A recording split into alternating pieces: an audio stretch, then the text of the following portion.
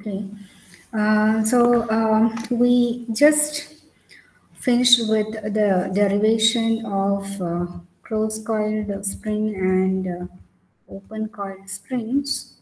And I just gave you a sample problem also just to demonstrate the formula. Now for an open coil spring, maybe I will just have a look at an open coiled spring problem, sample problem on open coil spring also. And then we will move to buffer spring derivations and theory, etc. So let us have a look at this problem also, so that you have a feel of the quantities used in this area. I'll just read the problem. An open coil helical spring made out of a 10 mm diameter steel rod has 10 complete coils, each of mean diameter of 80 mm and the angle of helix being 15 degree. Calculate the deflection under an axial load of 250 Newton and the shear stress due to the torsional moment and shear force. Take G is equal to 0.85 into 10 to the power 5 Newton per millimeter square and E is equal to 2.1 into 10 to the power 5 Newton per millimeter square. So if you are given a question like this, now let us see what is the data given. You are given that the spring is 10 mm diameter, so small d is equal to 10 mm. It has 10 complete coils, so n is equal to 10. Each of mean diameter, so capital D is equal to 80 mm, so R is equal to 40 mm. And the angle of helix, alpha is 15 degree. And you are asked to find the deflection under the axial load, so W is 250 Newton. So you are asked to find deflection and the shear stress. It is shear stress due to both torsional moment T and also due to the shear force. Okay, again, this is actually a direct problem. So you are asked to find the deflection first, so you can directly apply the formula for an open coil spring. So in the case of an open coil spring, I think this is the formula which is there in most of your lab record, etc. And you have used this formula to find the deflection delta of an open coil spring. So you can apply this directly, and it is difficult to put it in your memory, but if you are been using many times, it will be, you'll get it fast. 64 W R cube N sec alpha by D to the power 4 cos square alpha by G plus 2 sin square alpha by E. But for the lab exam, etc., for students, they're supposed to know this. Otherwise, they won't be able to solve for this G. So here in this problem, what is asked is actually delta. So it's simply direct substitution of W. W is 250, then R is 40, N number of turns 10, sec alpha is 15, and then D is the diameter of the coil 10 mm, and G and E is directly given to you. So solving this, you will be getting delta, which is equal to 12.4 mm. And then you are asked to find the shear stress due to the torsion and also due to the direct shear. And for due to torsion, 16T by pi D cube. This I asked you to learn, and this also W by A. So again, T is, but T you have to find by using the formula WR. Okay, W is given, R is given. So you have to find T, and then you have to find tau T using this formula. And you will get it as 50.92 Newton per millimeter square due to the torsion, and due to the direct stress, shear, due to the shear, it is W by A, and it is only 3.183. So the total will be 53. So you can see that when you compare this to, this is negligible. If you want, you can neglect that. Okay, so these are just two sample problems so that you will get a feeling of how the questions are coming to you. And that too, it was direct questions only.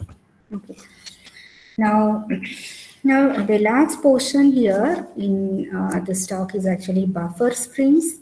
As I have told you in the beginning, the springs have a lot of applications. It is basically used to store the energy, to dissipate the energy, to etc. Many applications are there, out of which one of the application is to take the impact or take the shock and make sure that the bodies are softened or put in the position in a very softened manner or cushioned. Okay, so one of the application of the buffer spring is in railways, especially when railway wagons, they'll be coming with a velocity, and they'll be having a weight, and it'll be coming with a velocity, and they'll be having kinetic energy, and this kinetic energy has to be absorbed and put into by the springs. So we use buffer springs mostly in railways, and we use this in elevators and many other applications also. So here you can see the shock between two colliding bodies is softened or cushioned by means of these buffers. And the purpose of the buffers is either to increase the duration of impact by allowing considerable local deformation of the colliding bodies, and thus to reduce the magnitude of the force which acts between the bodies during impact. That is, actually, it will be absorbing this energy, kinetic energy, and if possible to try to dissipate that. And it is used in elevators also. Again, the same purpose only. It is used in elevators to cushion the elevator, and also to cushion the counterweight that is used in the elevator. And you can see these springs in the elevator pit. So if you have been to any elevator, maybe you can just look down and see the springs there. So these are nothing but buffer springs, and this is basically used to absorb the kinetic energy of the car that is containing the cabin which contains the passengers, and also it will be used to absorb the kinetic energy of the counterweight of the which is applied. I mean, it's just a part of the elevator. So basically it is used to absorb the energy or dissipate the energy by which it is coming. Now, this is just an illustration of the spring. So this is how the spring will be looking like. It will be fixed onto some plate and then to some concrete blocks if needed. And this is how it looked like. So this I have taken from the India Mart, from where we can actually buy these springs. And this is actually helical springs. You can see that this spring is the cross-section, circular cross-section, and it's a helical spring here, used here. And this is the full diagram of this elevator, how it is functioning. You can see there's a pulley here, and there's a cabin. You can see the counterweight, and you can see counterweight for the buffer only if you see carefully, then only you'll be able to see this. And you can have you can see the buffer for the car. Car means this will come down and with some velocity, and it will be resting on this. So you have a car buffer here, and you can see the counterweight which will be coming here, which is passing through the pulley, through the rope. You can see a counterweight, and for the counterweight also there one buffer is provided. Okay, so this is the one of the application of the buffer spring in the elevator. Similarly, it is used in railways also. So just to demonstrate, I have shown it here so that you will understand.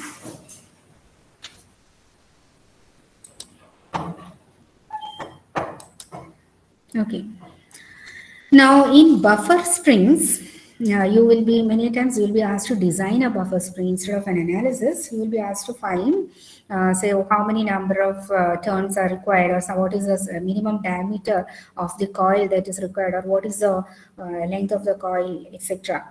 So that provided it has to absorb this much amount of energy. Okay, so such kind of situations also may arise where we have to design a buffer spring.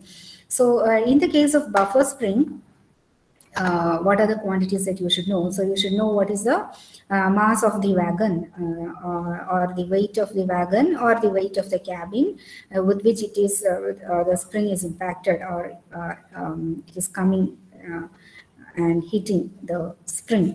And you should know the velocity of the wagon. Then only you can understand what is the energy, kinetic energy with which it is impacting the spring. And then you should know what is the maximum deflection of the spring. So sometimes the energy is very high. The spring has to deflect more to take or absorb that energy. So if the spring maximum deflection that can be allowed in a spring is less than what is needed, then again we cannot use it. So in the design of spring, all these matter. So maximum deflection of the spring, then diameter of the spring, and then the allowable shear stress in the spring material. So all these are the design parameters which will be given to you, and you will be asked to design the spring. You will be asked to determine the diameter D of the spring wire, and sometimes you will be asked to find the number of turns N also. Now here in this design, you can see that the weight of the car or weight of the wagon will be W, and actually it is coming with some force, or it is having some energy, or sometimes weight can be dropped also from the height.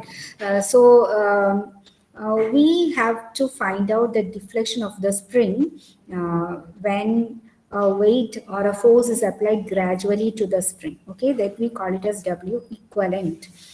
So this W equivalent can be obtained only by equating the kinetic energy with which the wagon is coming to the energy that is stored in the spring. Okay, so kinetic energy you will get from the equation half mv square, which we already know, where m is the mass of the wagon, or if W is the weight of the wagon, W by G will give you the mass.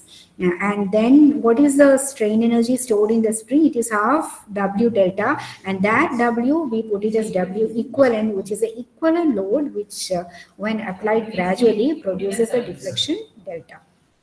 Okay, so many times you may have to find this equivalent load and then proceed to find the parameters like small d, diameter that is required, number of turns required, etc. This is very important. Then the torque transmitted by the spring that we know, T is equal to WR, but here please note that this is W equivalent into R. It's not the weight of the wagon. The torque will be equal to W equivalent into R, where W equivalent is the equivalent weight that is corresponding to which is applied when the load is applied gradually. What is the W that you have to find, and then that is the quantity that you have to use in the design. And torque transmitted by the spring T, you can find it in terms of shear stress also. This also you need in the design, because we know that we know tau in terms of T, etc., but here in a different manner. So this is actually what we have already learned, but we are putting it in a different manner. That's why using your fundamental formula, that is a pure torsion formula. T is equal to, we know T by J is equal to tau by R. Okay, so T is equal to tau T into J by R, where tau T is the shear stress due to the torque, and J is the what is it? 2I. The second modulus polar moment of area. So it is pi d to the power 4 by 32, and R is d by 2. Okay, and many times what you will be given will be the allowable shear stress that can be allowed in a spring, and you will be asked to design. So you can substitute for tau T to tau allowable, and then you can use this equation, and you can modify this. You can simplify this. This D and this D can be removed. One of the D can be removed, and finally you will be getting this equation: T is equal to pi into tau allowable dq by 60. Okay, so allowable. Okay, so you can find out what is the maximum torque that can be taken by the spring, provided you know the allowable shear stress in the spring. Okay, so that also you should know. Then you should know, sometimes you will be asked what is the free length of the buffer spring, so that the manufacturer can produce it, and also you may be asked to find the pitch of the coil also. So these are the ways you find the free length. So the free length of the buffer spring is equal to the solid length plus maximum compression plus clearance between the adjacent coils. So this is how you find the free length of the buffer spring. And what is the free length? I have already explained in the previous session. And solid length is actually LS. Solid length is LS, which is equal to ND. This formula I have already discussed, which is N is the number of turns and D is the diameter of the coil. And delta max is the maximum compression of the spring, and clearance between the adjacent coils, you can take it approximately 15% of delta max, that is 0.15 delta max. And pitch of the coil, P is equal to free length by N minus N. This is the usual way we find the pitch of this coil, okay, where N is a number of turns. So these are the things which you should know when you define, when you design a buffer spring. So nothing much detail. The only thing is that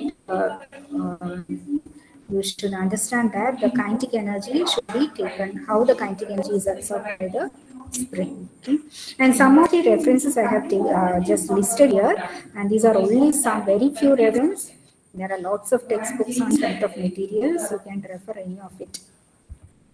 And next we will move to a sample problem in buffer spring so that you will understand it better. So let us just have a look at the problem. A rail wagon of mass 20 tons is moving with a velocity of 2 meters per second. It is brought to rest by two buffer springs of diameter 300 mm. So please note that here you have two buffer springs. So each energy will be shared between the two buffer springs. And the maximum deflection of the spring is 250 mm. The allowable shear stress in the spring material is 600 megapascal. Design the buffer spring. Take G is equal to 0.84 into 10 to the power 5 Newton per millimeter square. So this is a question where you are asked to design the buffer spring. So design means you have to find the diameter. You have to find the diameter of the wire, the radius. I think radius is also not given, so you may have to find all these quantities, number of turns, etc. So with the data given to you. Okay, so let us see what is the data given to you. Please read the question carefully. Its mass is given, so 20 tons, and 1 ton is how much? How many kilogram? It's 1000 kg. So it is 20 into 1000 kilogram. So from here, you can find the kinetic energy. Velocity is 2 meters per second. So the kinetic energy is half mv square. So you can find the kinetic energy with which the wagon is approaching the spring. And the maximum deflection is also given to you, so 250 mm. So you can use the equation half mv square is equal to half w delta, where w is the equivalent load and delta is 250 mm. So from that equation you can find the equivalent load, w equivalent, and after finding w equivalent, then you can use the remaining data to find the remaining parameters, say the diameter of the wire, r, etc. So let us see what we have done. So kinetic energy of the wagon, it is half mv square. So mass is how much? 20 tons, so 20,000 kg into velocity, it is in meter per second, 2 square. So it is 40,000 kilogram meter square per second square. And this we can put it as Newton. Kilogram meter per second square, it is Newton. So 40,000 Newton meter.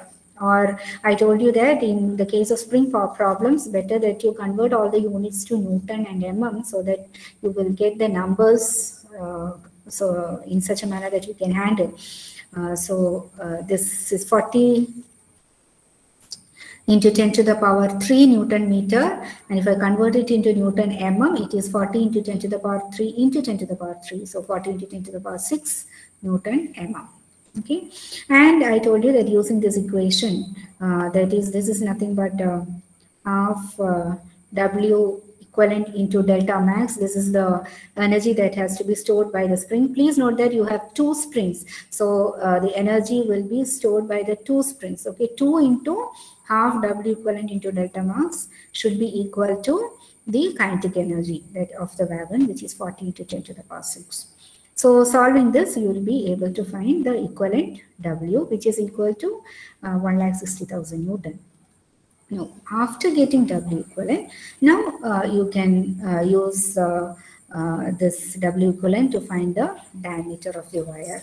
And you have to use this expression, shear stress tau is equal to 16T by pi d cube. Usually it will be close coiled spring, so you can use this formula.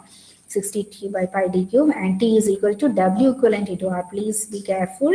As many a times you have a tendency to put the weight of the wagon here. It's not the weight of the wagon, it is equivalent force with which the spring will deflect so as to absorb the energy. So you have to use W equivalent, and you can find the T, the torque here, and substitute this torque in the formula, and you will get in this expression for tau T. And tau T is the shear stress, and you are given the allowable shear stress or the maximum shear stress the spring or the material can take. So that you have to substitute. So tau T can be replaced by tau allowable or the allowable shear stress. And then the only unknown quantity will be the diameter of the wire. And in solving this, you will be able to solve the diameter of the wire. So as simple as that. And you can find that D is 58.84 mm.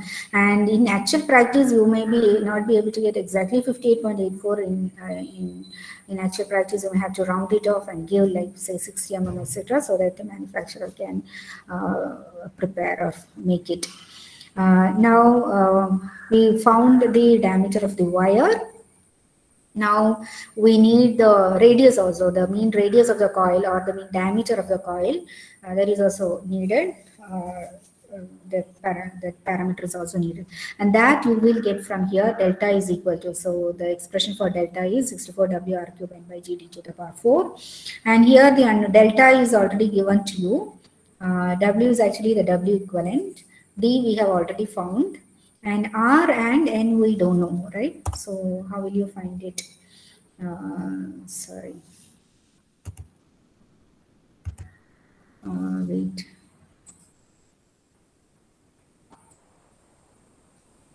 Okay, 600 megapascal. Okay.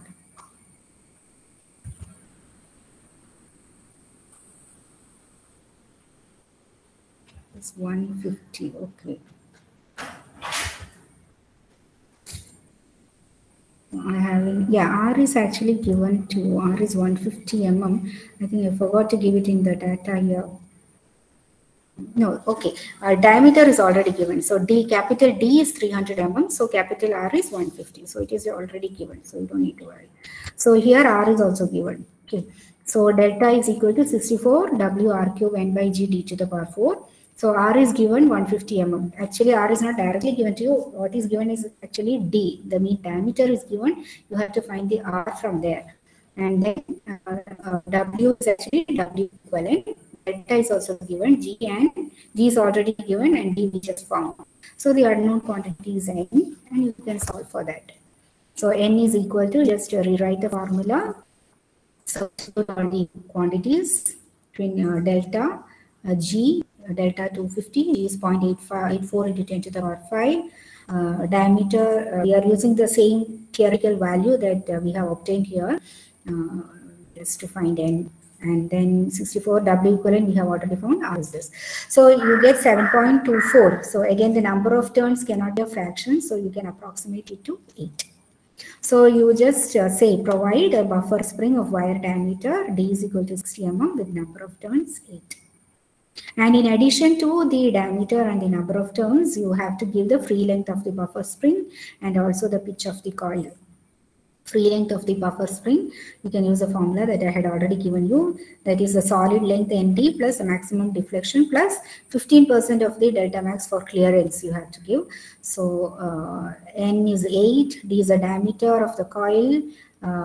So here I have taken 60 mm because we got small d as 58.84. We approximated it already to 60. So we have used 60 here. 8 into 60 plus delta max 250 plus 0.15 delta max. So the free length of the buffer spring minimum should be 767.5 mm. And the pitch of the coil, the formula is free length by n minus 1. So once you have found the free length, then that divided by the number of turns minus 1. So n is 8, 8 minus 1. So you get the pitch also. Okay. So we learned how to design a buffer spring also. It was a very simple problem. Now, so this is actually what I was supposed to take. And in addition, if we want additional derivations, I told you that the axial load is not the only load that can be applied to a spring. We can apply a torque also. Axial torque also can be applied to the spring. And then if you are asked to find delta or if you are asked to find the angle of twist, then again you have to learn or derive it. You should understand what exactly happens and then you have to derive it. Okay. So should I do some problems on closed coil spring, or else should I go to the theory?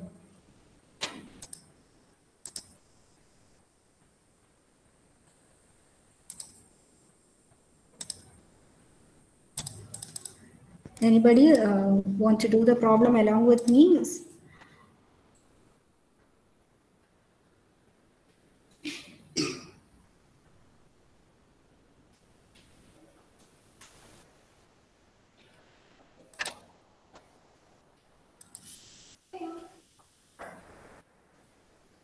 We can move on to next one,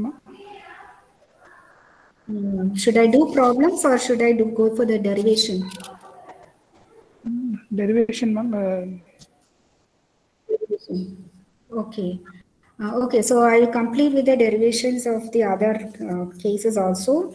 And then after that, we'll do some problems. I hope some of you will do along with me if you have the calculator, so that you'll have a feel of it.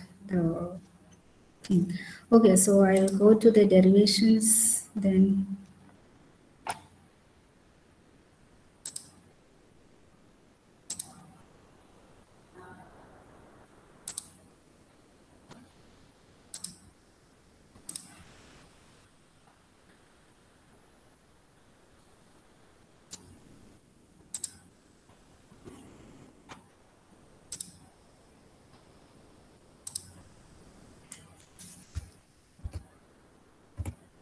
Okay. So again, let us go back to closed coiled helical springs and open coiled helical springs again. So in the earlier session, the load applied was actually the axial load. Okay, so you can see the W given here, and then we learned how to find theta, delta, stiffness, the strain energy, etc. Now, suppose if this closed coiled helical spring is subjected to an axial torque like this, okay? So then how to find out these quantities? Now, before going to the derivation, you should understand what will happen when a torque is applied, when an axial torque is applied to the spring. Now, let us consider the closed coil helical spring first. Now, when you can see that when a torque is applied here, either the spring will wind up or else it will become loose. Okay, it will unwind or it will wind up. Okay, so let us consider one of the case when torque is applied. Let the spring, let it be winding up. Okay, so when it winds up, what will happen to the curvature? What will happen to the curvature of each of these portion of the coil of the spring when it is winding up? When it is winding up, the curvature will increase and the radius will decrease. Okay, but when it is unwinding, then what will happen? The curvature will decrease and radius will increase. Okay, so let us consider one of the case when the torque is applied in such a manner that the spring is winding up. It's not unwinding, it is winding up. Okay, so as a result, what will happen? The curvature will increase and the radius will decrease. And what happens to the number of turns? The number of turns again will increase. So, but the total length remains the same. So let us put R and R dash, where R is the original radius of the spring, and let R dash be the radius when after the application of the torque. And let us consider N and N dash also, where N is the original number of turns, and let N dash be the number of turns after the application of the torque. Okay, and again, what will happen to the spring when it is subjected to a torque? Okay, so what happens is that when a torque is applied, it will cause bending moment in the spring, not the torsion. So if you consider a coil, a cross section of the coil, just I have shown earlier. If I take a small cross section, if I take one limb, and actually this is not closed coil, actually this is open coil in the figure. Actually I should have taken a closed coil because this plane is not exactly horizontal.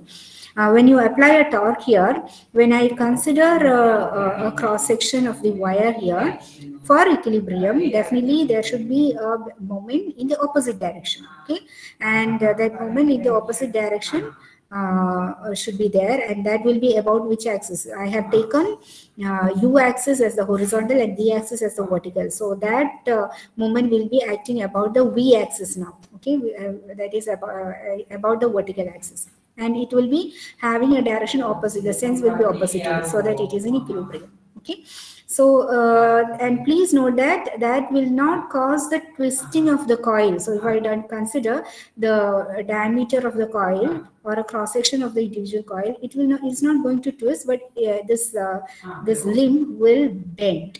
Okay, maybe if I go to the open coil, maybe I can see. So in the case of open coil, this is actually the figure of the open coil. Here actually you don't have, when you apply a torque here, this torque has to be equilibrated by the internal moment, and that moment will be about the V axis, and this V axis will produce a bending moment in the limb here. Actually this is for open coil, but in the case of closed coil, this U and V will be coinciding with the X and Y. So you don't have torsion, you have only bending moment. Okay, but in the case of open coil, you will be having this torque will be producing bending moment, torque also. This cross section of the coil will twist. Okay, so I just don't want to confuse the derivation. That is why I had put it aside and taken it later. So let us see this case. So when an axial twist or an axial couple is applied to the coil, it will try to either unwind or wind up. And let us consider the case where it is winding up. And when a torque T is applied, it will produce, or it will produce a bending moment, or this coil, each limb of the coil will be subjected to a bending moment M, which is equal to the torque T applied. Okay, and this bending moment can be obtained by using this formula. This is a fundamental formula which everyone knows. M is equal to EI into d square y by dx square, where d square y by d square, and here actually we have to take the change in curvature. So here M is equal to EI into 1 by r dash minus 1 by r. 1 by r dash is the final curvature, and 1 by r is the initial curvature, and final curvature here will be more because it is winding up the spring. Now where r is the original radius of curvature and r dash is a new radius of curvature, and please note that r dash will be less than r when it is winding up. Now again here this theory also has assumptions. So let us assume that coils have considerable initial curvature, so that it behaves like a beam of initial zero curvature. So you have to consider or imagine a beam which is straight beam. So when the beam is straight, it is having zero curvature. So like that we assume that the coils are also straight, so that it is having zero curvature. And when the torque is applied, it is bending. Okay, just like a beam bend. And please note that here the bending will be about the vertical axis. So if it was a beam, it will bend in the horizontal plane. Okay. So the sense of the axial T applied be such that it increases the curvature 1 by r, that is it will wind up the spring, and so as a result the radius of curvature r decrease and the number of coil n increase. Okay, and let n be the original number of coils and n dash be the resulting number of coils after the application of the axial torque. And we can see that the total length of the coil is a constant, it's not going to change. And we know L is equal to 2 pi Rn for a closed coil spring, and it will be the same after the application of the load torque also. So if R dash and N dash is the radius and number after the application, then L will be 2 pi into R dash N dash, and it should be equal. And we will get an expression for 1 by r and 1 by r dash from this expression. So 1 by r will be, this r will move here. So 1 by r is equal to 2 by n by l, and 1 by r dash will be 2 by n dash by l. And we got an expression for 1 by r and 1 by r dash. And we can substitute in your earlier expression for m, which is equal to ei into 1 by r dash minus 1 by r. So this I have just put it here again. And I have substituted for 1 by r dash and 1 by r. And here I can see that 2 pi by L is common. So that is taken outside, 2 pi by L. So EI into 2 pi by L into N dash minus N. So we got an expression for moment here, where M is the bending moment that to which this coil is subjected to when an axial torque is applied to the closed coil spring. And what is N dash minus N is actually the increase in the number of turns. And N dash is the final number of turns, N is the original number of turns. And if we put, so this is nothing but M. And if we push this L and EI to the side, we will get ML by EI, right? ML by EI is equal to, we will get it as 2 pi into N dash minus N. And what is ML by EI? That is nothing but the theta x, that is the angle by which it has rotated about the x-axis, that is the bending or the slope.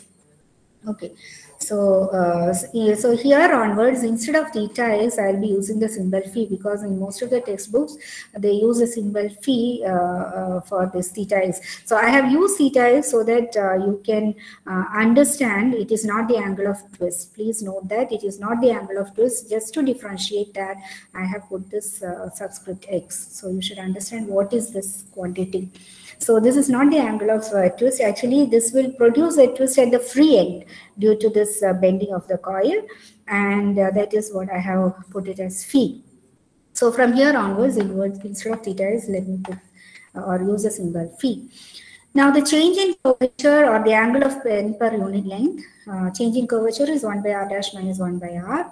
And that is nothing but d phi by dl. Change in curvature is the angle of bend per unit length, that is d phi by dl, and that can be obtained as m by ei. So please note that ml by ei, actually phi is actually ml by ei. If you differentiate it with respect to L, it will be m by ei, and that is 1 by r dash minus 1 by r.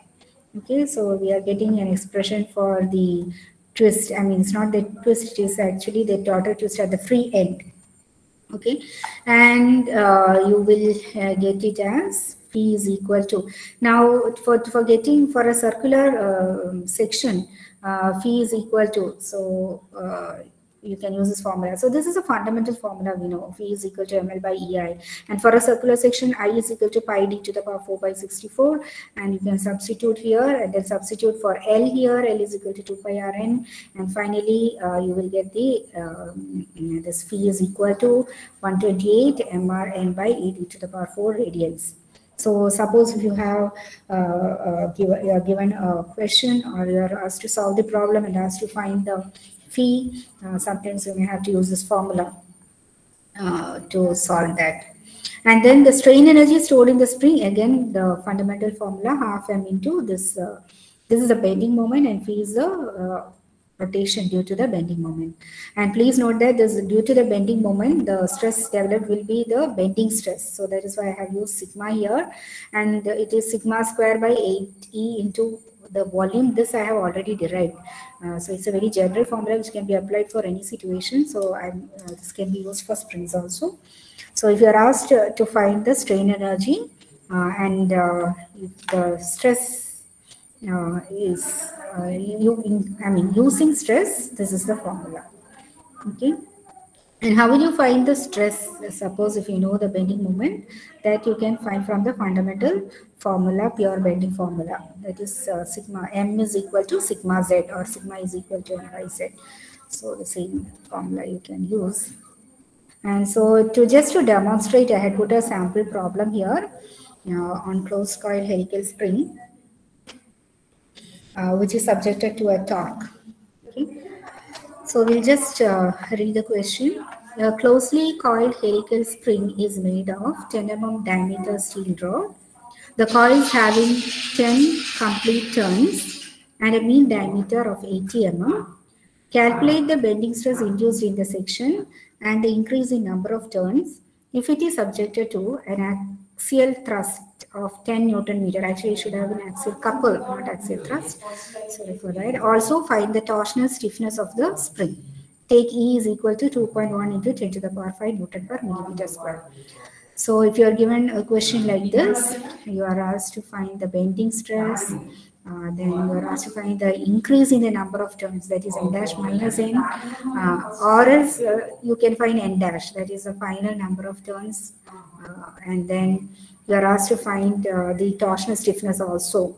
How will you find the torsional stiffness? It is the, the torque T by theta. Okay, so let us see what is the data given here. The diameter 10 mm, small d is 10 mm. Number of turns n is equal to 10. The capital D is 80 and R is 40. The couple that is given to you, capital T is 10 Newton meter. So from here, how to find all these quantities? So let us start one by one. So let us start with bending stress. How will you find the bending stress? Sigma. Sigma is equal to Sigma is equal to m by z, the most fundamental formula, m by where z is a section modulus, which is equal to I by y. I is the second moment of area. Y is actually the distance of the fiber from the neutral axis. Let us take the extreme fiber. The extreme fiber will be at a distance of d by 2, small d by 2 from the neutral axis at the center, which is passing through the center. Here m is given as 10 Newton meter. So I told you please convert all these into Newton and mm. So this will be 10,000 Newton mm. I pi d to the power 4 by 64 for a circular section of diameter small d. D is given to you. Y is actually d by 2. That also we got. Z is the section modulus I by y. So you can find it as 98.17 and just substitute in this equation. You will get the bending stress. Sigma is equal to m by z. The only thing is that the equations are simple, but you should understand the behavior, how the coil behaves when it is subjected to the torque. That's all. So sigma is equal to 101.85 Newton per millimeter square. So we just found the stress, one of the quantity that is asked. Now the second quantity that is asked is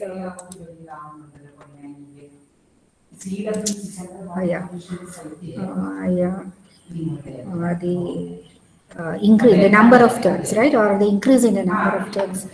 The increase in the number of turns is given by the formula phi by 2 pi. So if you want to find n dash minus n is given to you, it is 10. So if you want to find n dash minus n or n dash, we have to find this phi or theta x. And phi is nothing but ml by ei.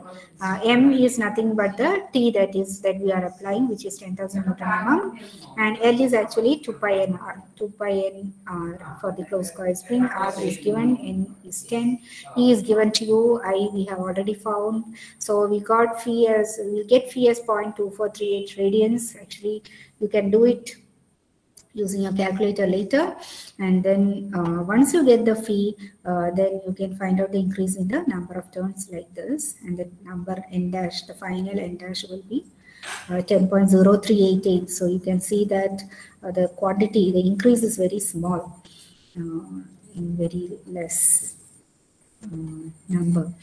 And then the last quantity that is asked is the torsional stiffness of the spring. Okay, so the spring is subjected to torque. So it is m by phi. So torsional stiffness is m by phi, where moment applied is actually 10,000 Newton mm, and phi we just found it out now. So you will get the torsional stiffness 41 Newton meter per radian. You can convert it into Newton meter per radian so that it is a value which you can work with. Okay. So this is just a demonstration of closed coil helical spring subjected to an axial torque. Okay. Now let us consider again open coiled helical spring when it is subjected to torque. Okay. Now the same figure I have put here. So let us consider an open coiled helical spring subjected to an axial twist. Or an axial couple. So here again, I have put the torque in such a manner that it is winding up the coil. Okay, so the coil is winding up so that the curvature is increasing and the radius is decreasing. Okay, and here you can see you have alpha is the angle of helix, and what will happen to the spring when it is subjected to an axial torque. Please note that when you consider a small cross section of the wire, a small limb here, then for equilibrium, this torque has to be equilibrated by a moment, by another bending moment, which will be acting in the opposite direction about the same vertical axis. So this torque will be taken care of by the moment, by a moment acting about the vertical axis. This actual T is about this vertical axis. This moment is also about the vertical axis. Okay, and this will be producing both moment and torsion in this limb. So here you can see this is a moment which will be acting on this wire about the v-axis, and we can resolve this moment along the y-axis and along the x-axis. Please note that y-axis is actually the axis normal to the cross section of the coil, and the component of M along the y-axis will produce torsion, or it will twist this coil, and the component of M along the x-axis will bend this coil. Okay, and how can you resolve this M? So this angle is alpha, so definitely the component of M along the x-axis is M cos alpha, and the component of M along the y-axis, it will be M sin alpha. Okay, and you can see that this will be subjected to both torsional moment and bending moment. And since I have already used M for this bending moment here about the v-axis, bending moment about the x-axis, I am putting it as Bm. Okay, Bm is the bending moment about the x-axis. Okay, now don't get confused. In the case of open coiled helical spring subjected to an axial load W, that torque was about the u-axis, and we resolve the moment about the u-axis along the x and y-axis. Now here the moment is about the v-axis, and we are resolving the moment about the v-axis along the x and y. Okay, earlier the torque was WR cos alpha. Now here you can see it is M sin alpha. Okay, and here it is M cos alpha. So this is just for your understanding. So the axial couple T exerts a moment M about the VV axis, and we can resolve it into two components: T, the torsional moment, and Bm, the bending moment, about the YY axis and about the XX axis. And now we are supposed to find the phi, the angle by which it will rotate due to the application of the moment M, and that can be obtained using the energy method, or we can equate the work done to the strain energy stored. So the work done is actually due to the moment torque T, which is equal to the M here. So half M into phi is the work done, and that is equal to the strain energy stored. The strain energy is stored in the form of bending stress and the torsional shear stress due to torsion, or due to torsion and bending moment. And this is M square L by 2 EI, and strain energy due to torsion is T square L by 2 GJ. And here I just substituted for bending moment. Bending moment here is M cos alpha, and torsion is M sin alpha. And just substitute here. You will get M square cos square alpha L by 2 EI plus M square sin square alpha by 2 GJ into L. And M is common outside. M and L is common outside. Here you have M on both sides of the equation, so one of them will get cancelled, and you have half also on both sides, so half M will get cancelled on both sides, and you will be left with M and L. So ML phi is equal to, so phi will be equal to ML cos square alpha by 2 by EI plus sin square alpha by GJ. So this is the fundamental expression for phi for this particular case. Okay, so this is a theory behind open coiled helical spring and how to find the angle of twist or at the free end, or theta x. Now suppose we are asked to find delta. Suppose if you are asked to find delta, which is another important quantity that you may have to find. So how to find delta? Again, you have to go back to your earlier theorem. That is, delta is equal to r theta. But here you have to find the component of theta due to both. I mean, theta. There will be a rotation about the x-axis and also about the y-axis, and you have to resolve this theta. Actually, let us go back. Delta is equal to the axial extension caused by m can be found by resolving the rotation. So let us go back to our figure. So sorry. Yeah. So theta, please note that theta will be about the y-axis and theta will also be about the x-axis. Theta x will be due to the m cos alpha and theta y will be due to the m sin alpha. And this theta, you have to find the theta, the resolve this theta about the u-axis. Okay, that will be causing the r into that angle of twist. Okay, so the component of theta y about the u-axis, it will be theta cos alpha, and this will be theta sin, theta x into sin alpha. That is what I have written here. So theta x sin alpha is a component about the u-axis, and theta y cos alpha is a component about the u-axis. You have to resolve the rotation and find out the component about the u-axis due to both the theta y and theta x, and then changing curvature, you have to changing and you have to resolve it and add. So one will be in one direction, the other one will be in the opposite direction, and then you will get the expression for delta.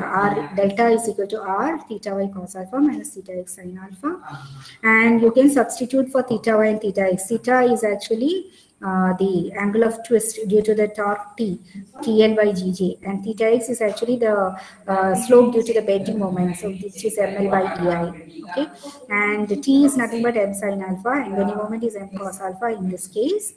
And you can simplify this. You can see that m is common, m sin alpha, cos alpha, and L is common.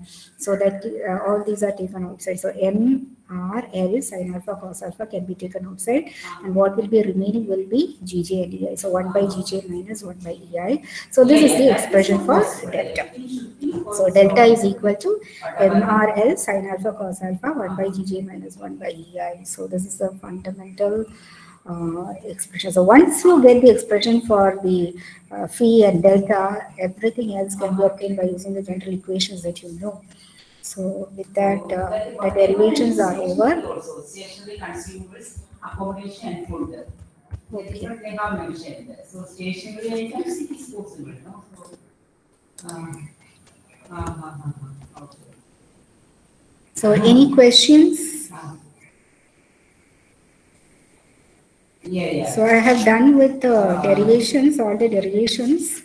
Now I'll be doing some problems, extra problems based on these theories. Some of them which has been asked in the university exams. Some of them just to demonstrate how to get the quantities from the given data, etc.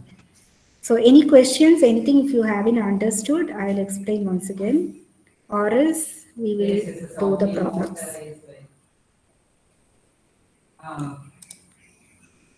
Okay.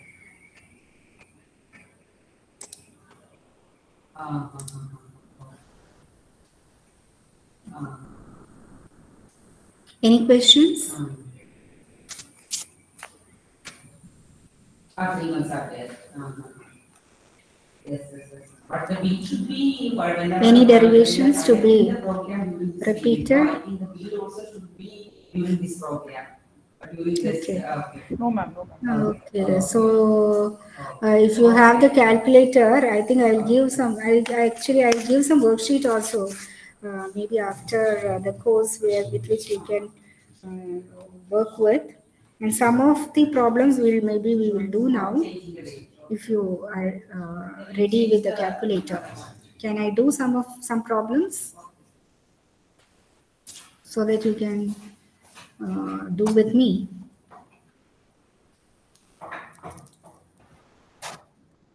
Yes, ma'am. Okay, so those who are the problems, they can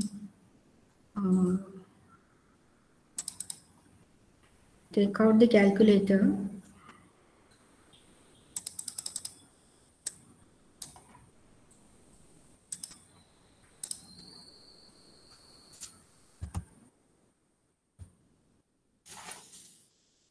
Maybe we will start from some simple problems,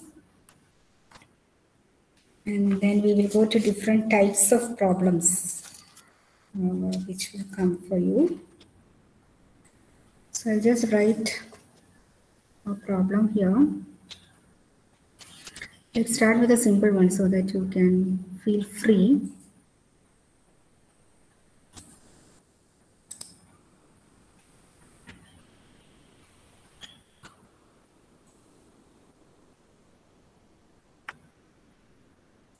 A closed coiled spring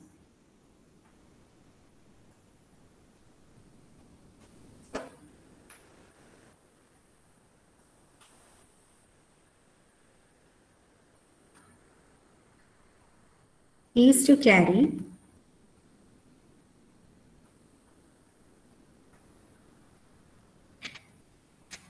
an axial load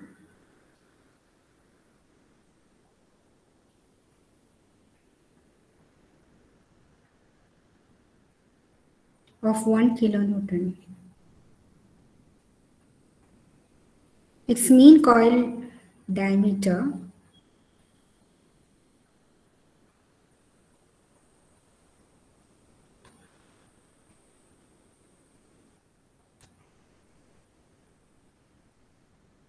is to be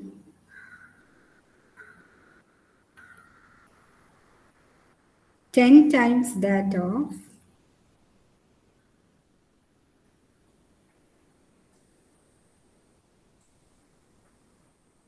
wire diameter.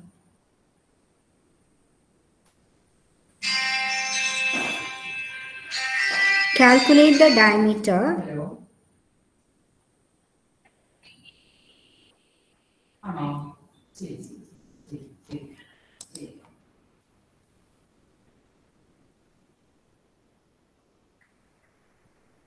calculate the diameter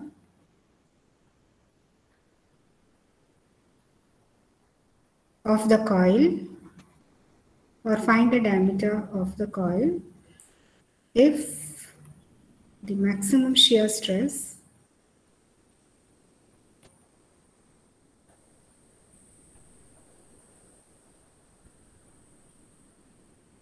in the material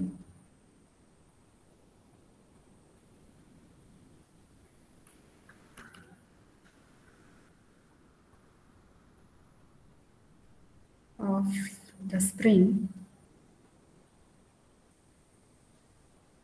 is 90 Newton per millimeter square.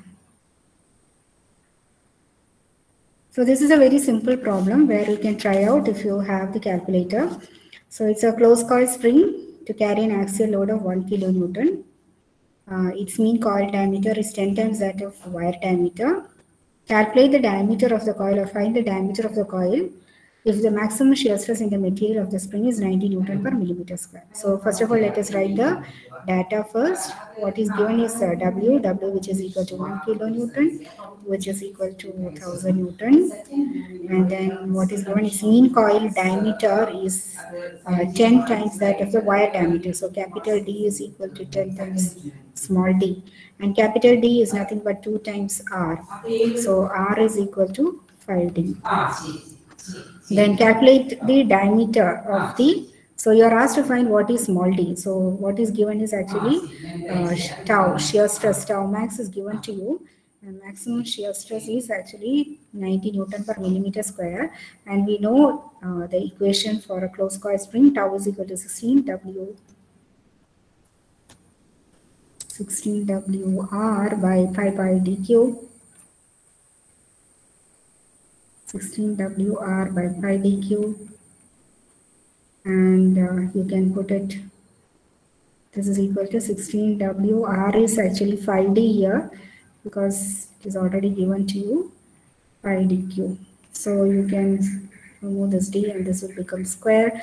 So you will get d square is equal to, so d square is equal to 16w into 5 by 5 into tau max, where tau max is given as 90.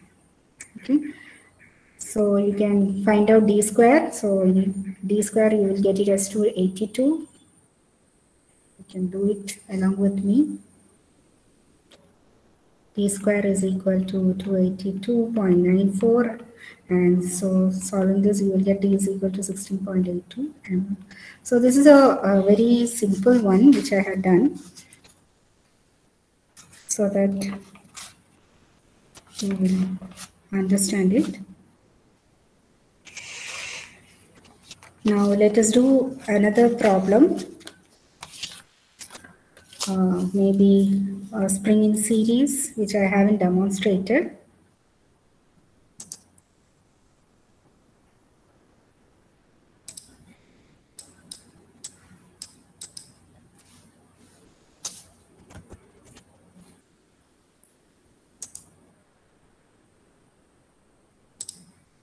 Okay, so let us do another problem where the springs are say in series. So just take down the problem.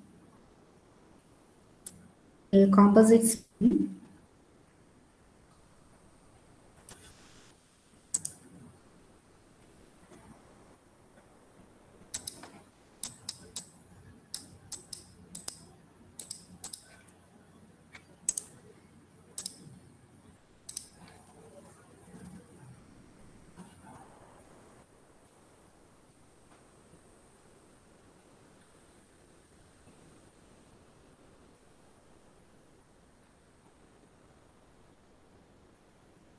has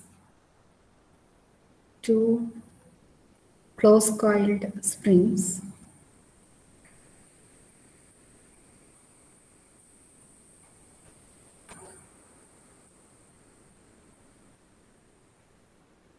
connected in series.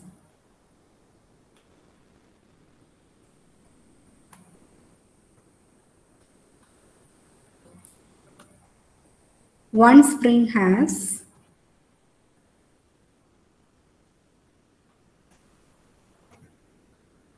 twelve coils of a mean diameter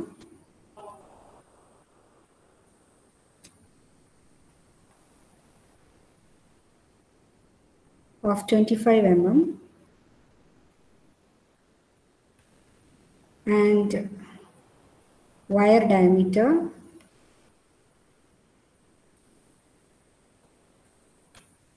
of 2.5 mm. Find the wire diameter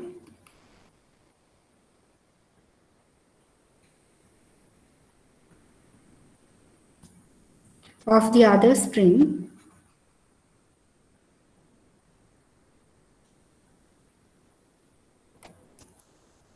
if it has, so it is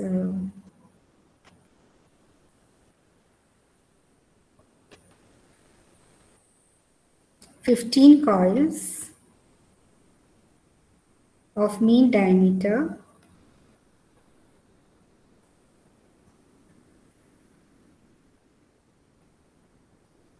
(40 mm). The stiffness of the spring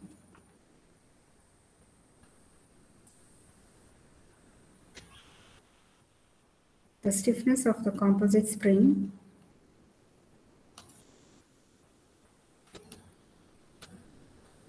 is 1.5 kilonewton per meter.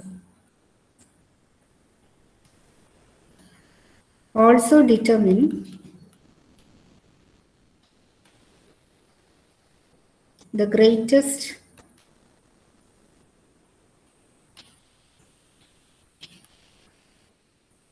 load that can be carried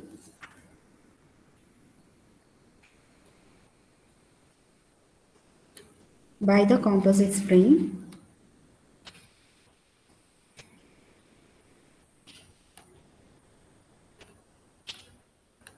And the corresponding extension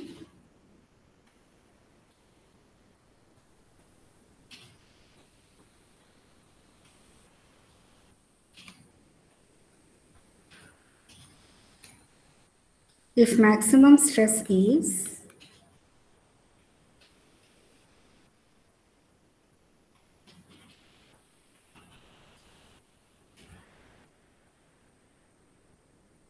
250, I mean stress is actually the shear stress, okay?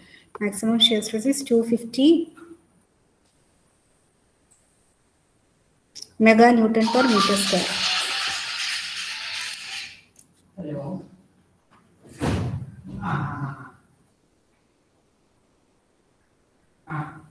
G is equal to 80 giga-Newton per meter square. Okay. So just read out the question, understand the question, and find out what you have to do. Now, some of them has gone crossed. Actually, that was some problem with the pen. So I'll just read out the question. A composite spring has two close coiled springs connected in series, and one spring has 12 coils of a mean diameter of 25 mm and wire diameter of 2.5 mm. Find the wire diameter of the other spring if it has 15 coils of mean diameter 40 mm. The stiffness of the composite spring is 1.5 kilonewton per meter. Also determine the greatest load that can be carried by the composite spring and the corresponding extension if maximum stress is 250. It's not 25, it is 250 mega Newton per meter square, and G is equal to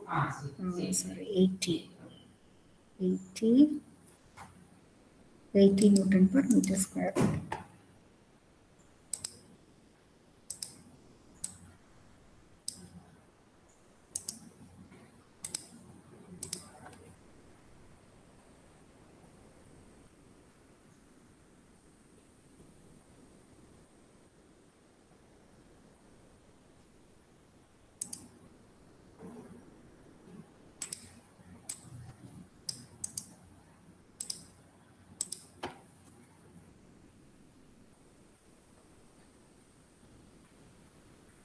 Okay, so this is a problem.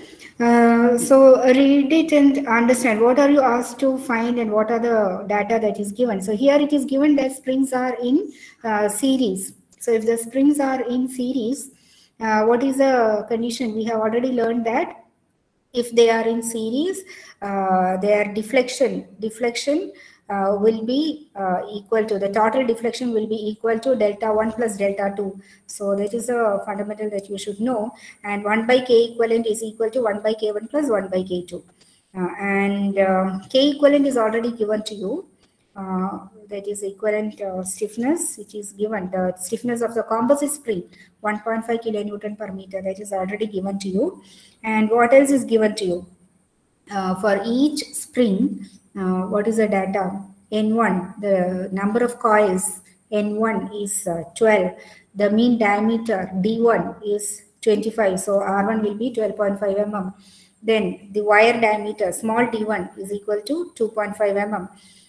So these are the details of the maybe first spring. Now let us consider this as a second spring. For the second spring again, what is given is 15 coils. So N2 is equal to 15. You can put N2 is equal to 15.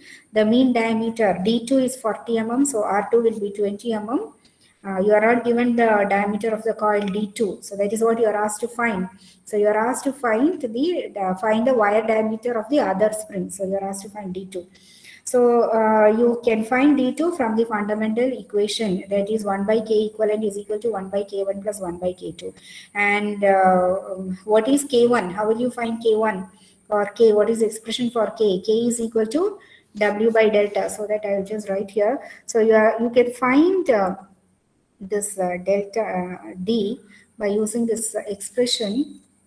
That is, hope you have copied the question. So the fundamental equation here is 1 by k equivalent because it is in series. Sorry, 1 by K equivalent is equal to 1 by K1 plus 1 by K2. This is what you are supposed to do. And K equivalent is given to you. Now, what is K1 and K2?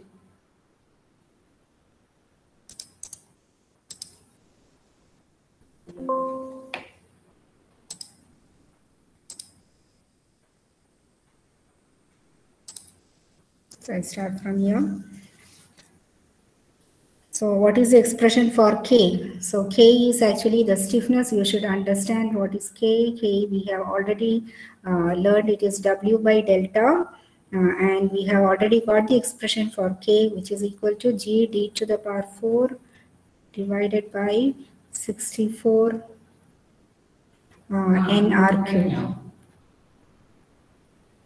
So you have to substitute for K1 will be G D1 to the power 4 64 N1 R1 cube, and similarly K2. So you will get 1 by K equivalent is equal to 1 by K1, where K1 will be 1 by K1 plus 1 by K2, where 1 by K1. K1 will be G D1 to the power 4 into 64 N1 R1 cube plus 1 by K2, where K2 is G D to the power 4 by 64 N2 R2 cube. So, R2 cube. Okay, this is how you have to find. So K equivalent is given to you. You can substitute for K equivalent. N1, R1 and D1 is given. G is also given. N2, R2, this is R2 and G, N2 and R2 is given. So the only unknown quantity here is D2. So solving this, you will be able to get D2 here. So D2, the answer I will give you, D2 is equal to 4.762 mm. So this was the first part of the question. You were asked to find the diameter of the other wire. Okay, now what is left? What is the remaining part? You are asked to find, the maximum load, right? The greatest load that it can be carried by the spring. And the maximum stress that it can take is also given to you. Okay, so how will you find the maximum load that it can carry? For that, you have to use this formula. Tau max is given to you. So you can use tau max is equal to 16 WR by pi dq. And now you have two springs. So you will be having 2 R's. So which one you have to take? So that is a confusion. So which one should be taking? So the greatest load that can be carried corresponds to which spring? That spring which will be having the smaller diameter. So you have to use R1 and D1. D1 is the first spring has a diameter of 2.5 mm, and D2 we have already found, and that we got it as 4.762 mm. So this spring, the spring with the lesser diameter will be dominating, or will be the one which will be deciding the maximum W. So tau max is already given to you, which is 250. So you can substitute for tau max, and 16 WR you have to put R1 because this is smaller, 2.5 mm, and D here D1. So the only unknown will be W. You can solve for W. So that will be the maximum load that can be carried by the spring. So W max is equal to it will be tau max, it is 250 into what is it, pi into D1. D1 is 2.5 cube by R1. R1 is 12.5. So you will get W max as, so I'll give you the answer, which is equal to 61.35 Newton. So this is the maximum W. Now, if you are asked to find, the last portion is actually extension. You are asked to find the total extension. So the total extension is given as delta max is equal to W max by K equivalent, the equivalent K Okay. So using this formula, you can find the maximum or the total deflection also. The maximum load we have already found 61.35 Newton, and the equivalent K is already given in the question. So you will get delta max, which is equal to 40.9. So this is a problem related to the springs which are in series. So similarly, you can get problems when the springs are in parallel, and you will be asked to find, say, some of the quantities like this. Okay. Now we'll do another problem.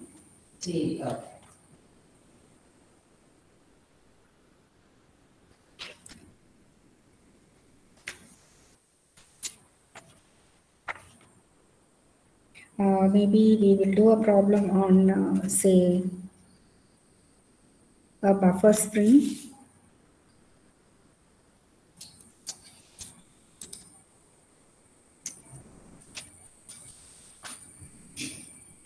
So just take down a problem on buffer spring. A wagon weighing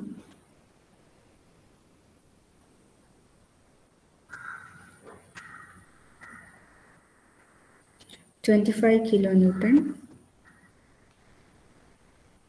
is moving at 3 kilometers per hour.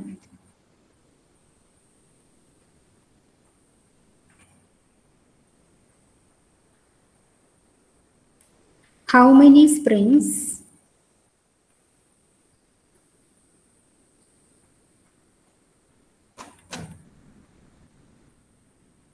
each of 24 coils will be required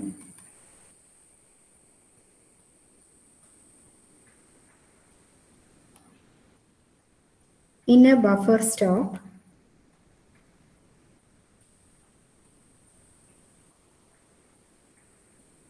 to absorb the energy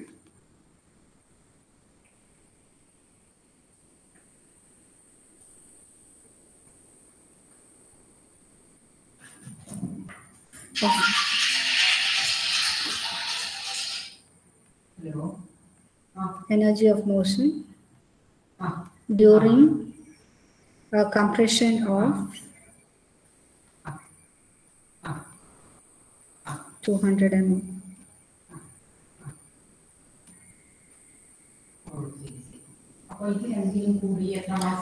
The mean diameter of the coils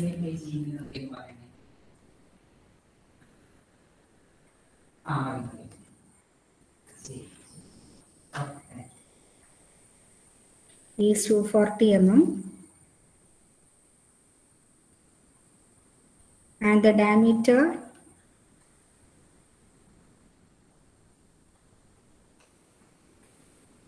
of the steel rod comprising the coil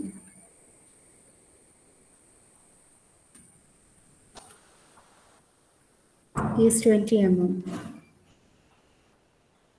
Take G is equal to 0.9 into 10 to the power 5 Newton per millimeter square. Okay, so this is a problem on buffer spring. A wagon weighing 25 kilonewton is moving at 3 kilometers per hour. How many springs each of 24 coils will be required in a buffer stop to absorb the energy of motion during a compression of 200 mm? The mean diameter of the coil is 240 mm, and the diameter of the wire is 20 mm, and the G is given to you. So here you are asked to find the number of springs. So here again, if you want to find the number of springs, you have to find the W equivalent, and using the data and also what is that? The energy stored, the kinetic energy, by equating the kinetic energy absorbed by the energy stored by the spring, you can find how many springs are required. So what you have to do is, first of all, you have to find the W equivalent axial load when the load is gradually applied. So first of all, you find out the kinetic energy. Kinetic energy, we know it is half mv square, and that you have to equate it to what is it? This W, the work done.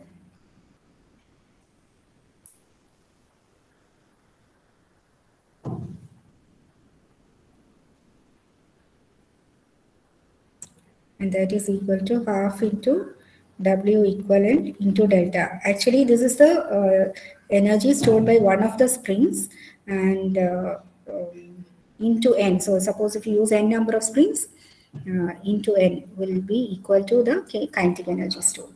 Okay, and here m is given to you, mass. It's not, mass is not directly given.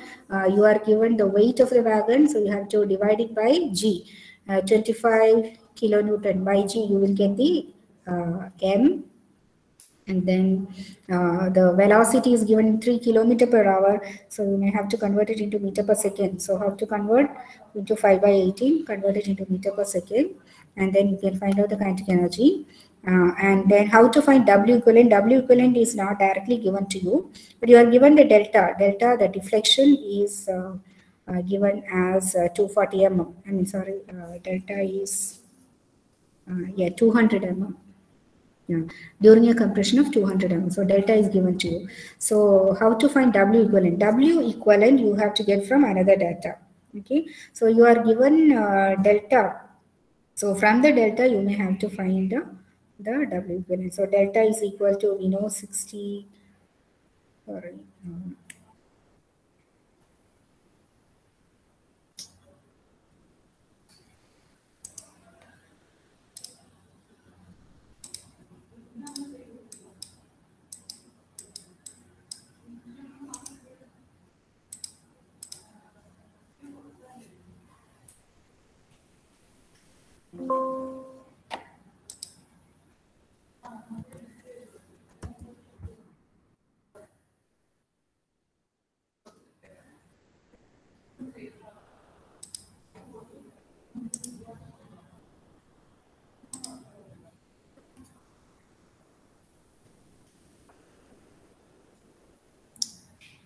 So delta is equal to, so something's happening.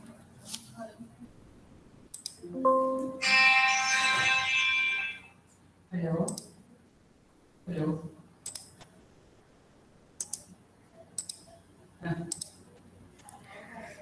So you will get delta is equal to 64 WRQ N by GD to the power 4. So here delta is already given to you, and from here you have to find W, and N is actually this. This delta is maybe for one of the springs. So I mean, for W equivalent per spring you will get using this. So W equivalent is equal to maybe GD to the power 4 delta by 64 R cube N. So you can just rewrite this, and you will get W equivalent for per spring. So if N is equal to 1, you will get the W equivalent for one spring, and then you can solve for W equivalent from here.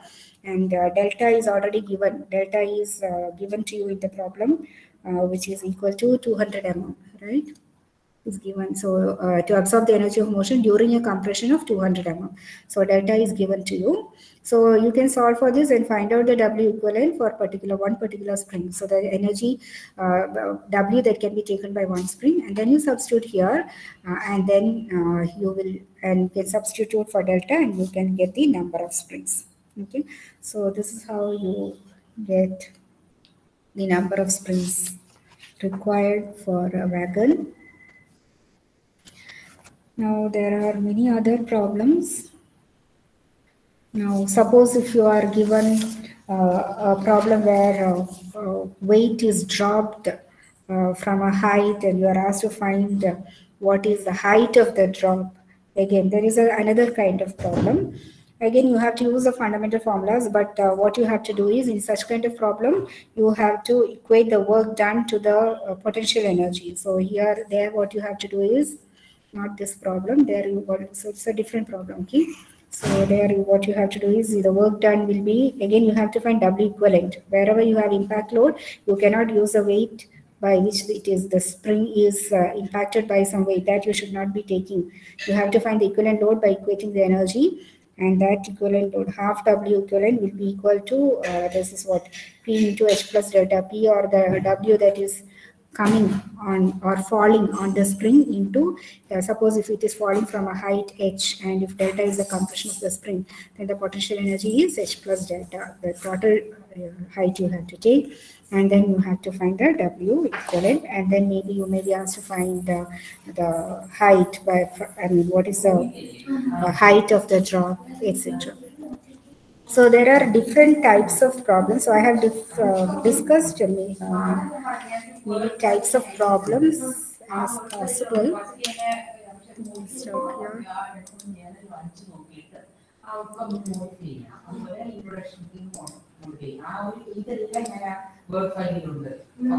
So I'll give some more problems as a worksheet with the solution. Maybe you can solve it yourself at home and check whether you are getting the answer. That also I will give out as a handout. I think with that I will stop here. Yes. So with that I'm winding up. Thank you for listening.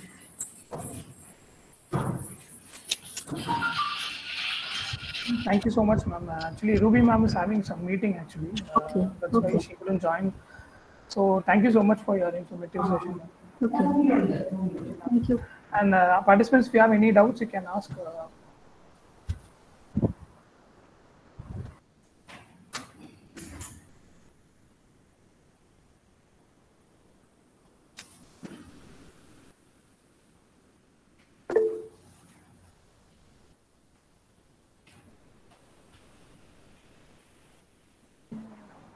Okay, ma'am, I don't think they have any doubts.